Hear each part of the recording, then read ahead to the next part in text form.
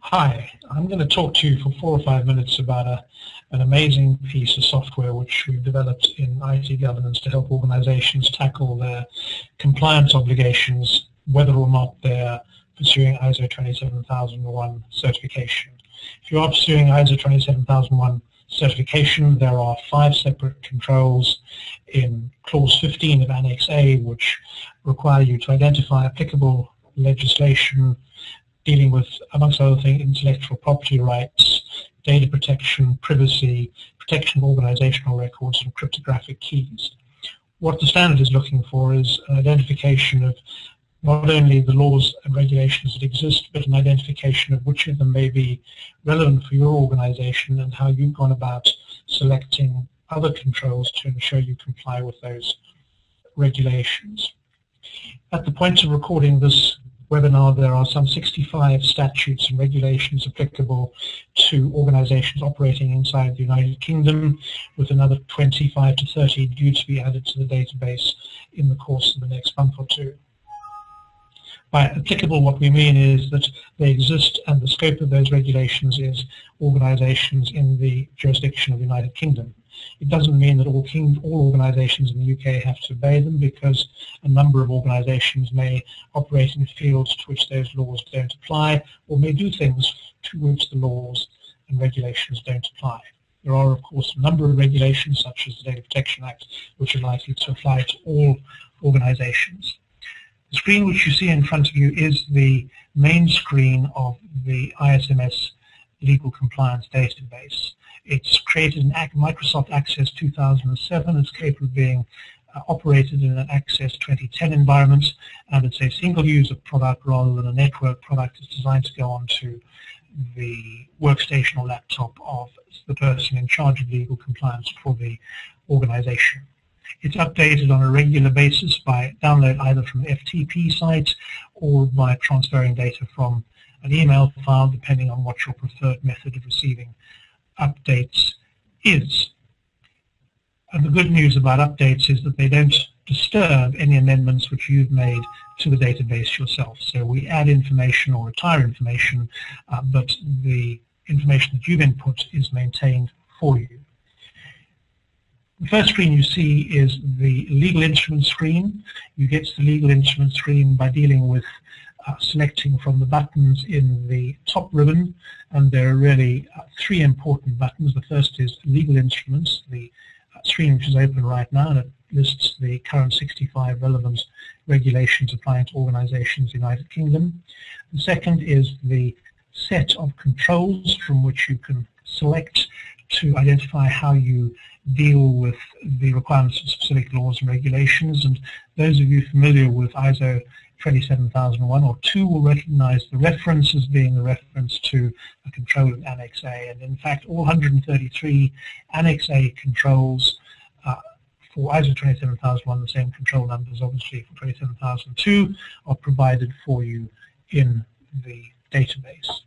The third band is for enforcement bodies, and that identifies the enforcement bodies who have specific powers to ensure the specific regulations are complied with. And for each of those enforcement bodies, as for instance the Investigatory Powers Tribunal, the information which you get is the name of the organization, the contact details, the website, and where there are specific contact details like telephone numbers, you'll get those as well. The fourth area in the top band is the retention matrix, because this database provides you with information about retention periods for all different types of information.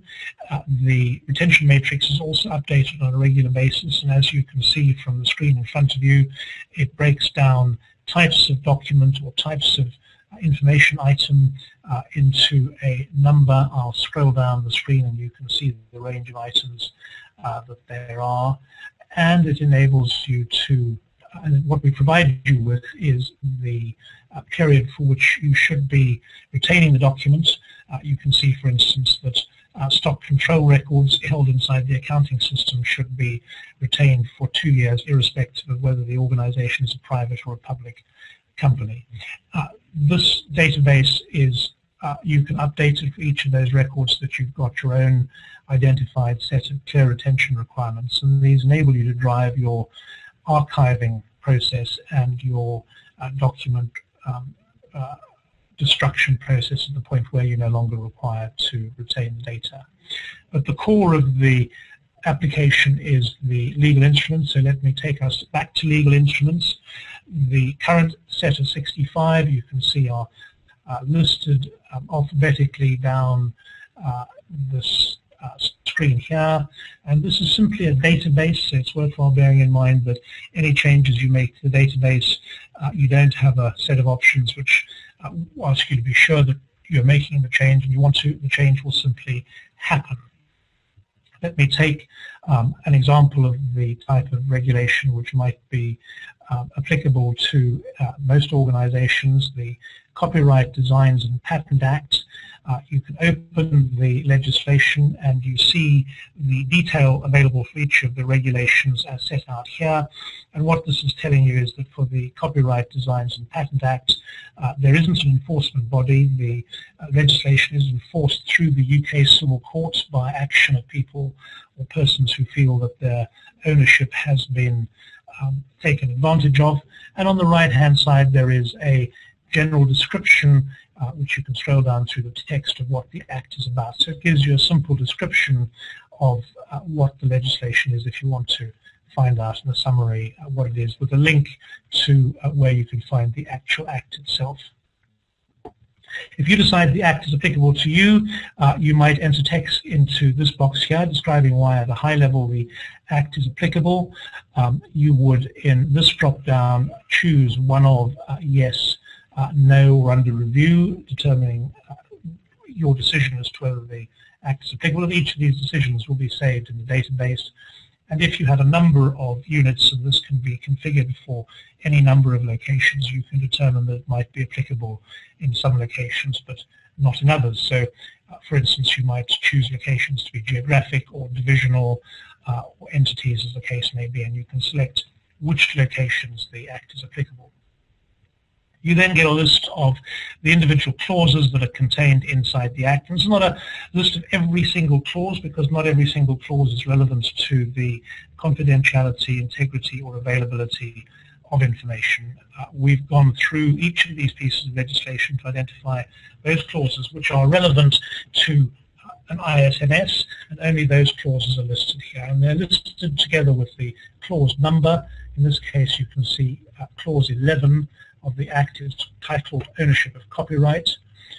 We recognize that in some cases the whole Act may not be applicable, but individual clauses may be, so you can select yes, no, or under review for each of the relevant clauses, and you can also select why that clause is applicable to you. You don't select them in this area, which is simply the summary of a heading. You can open that out by either clicking the button on the left or simply by highlighting, as we have here, the clause. And the highlighting opens up at the bottom of the screen the details of the clause. So you can see again, clause name is ownership of copyright. It became effective on the 15th of November 1988. The status of the law is that it's enforced. If an Act is withdrawn, a future update will change that status for you, and you can then remove the necessity of compliance from your own database.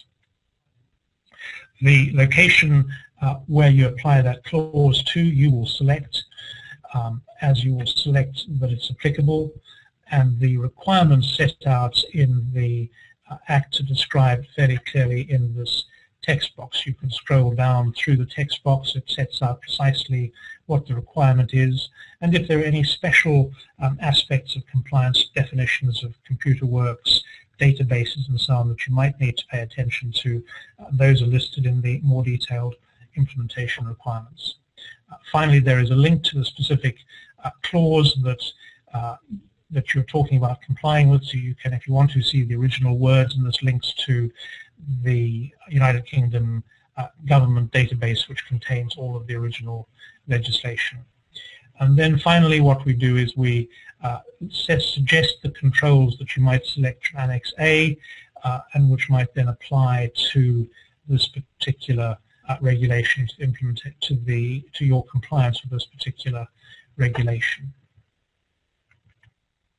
And that's pretty well it. So in using the compliance database, you'd work through all 65 regulations, and as more are added, you'd work through those. You'd select the ones that are relevant to you as an organization, and you would provide the updates. And as you can see with this one, the overriding choice was that the regulation, Copyright Designs and Patent Act, was applicable to you, and that it's applicable in your location 1. There are a number of reports which you can then produce from this. So you can produce a report called Applicable Legal Instruments. It's not that legible on this tiny screen. It's much more clearly legible when you're using it full time. But it simply shows for each of the regulations or clauses that you've chosen as being applicable, why they are applicable, so that you can have a report that lists all of those regulations for you. Close preview takes you back. So that gives you legal instruments. Applicable legal clauses gives you exactly that same information, but at an individual clause level. And controls applied gives you the selected controls. And remember that in the example, I didn't select any controls. It gives you selected controls so that you can make sure that where you've selected the same control for more than one law or regulation, you can ensure that that control is applied consistently. And finally, as each law, there should be someone responsible for implementing it. You can produce a report that shows for each of the selected controls what the implementation responsibility is, and that produces a report that you can then use to follow through to make sure that implementation is carried through as you want it to. And that, in a simple nutshell, is the ISMS compliance database. It can be purchased off our main website. The product reference is 3161. It's available for purchase immediately, and the database is dispatched directly from our service center to customers for immediate installation. It arrives with the data already installed so that you can go to work immediately. Thanks for being with us today.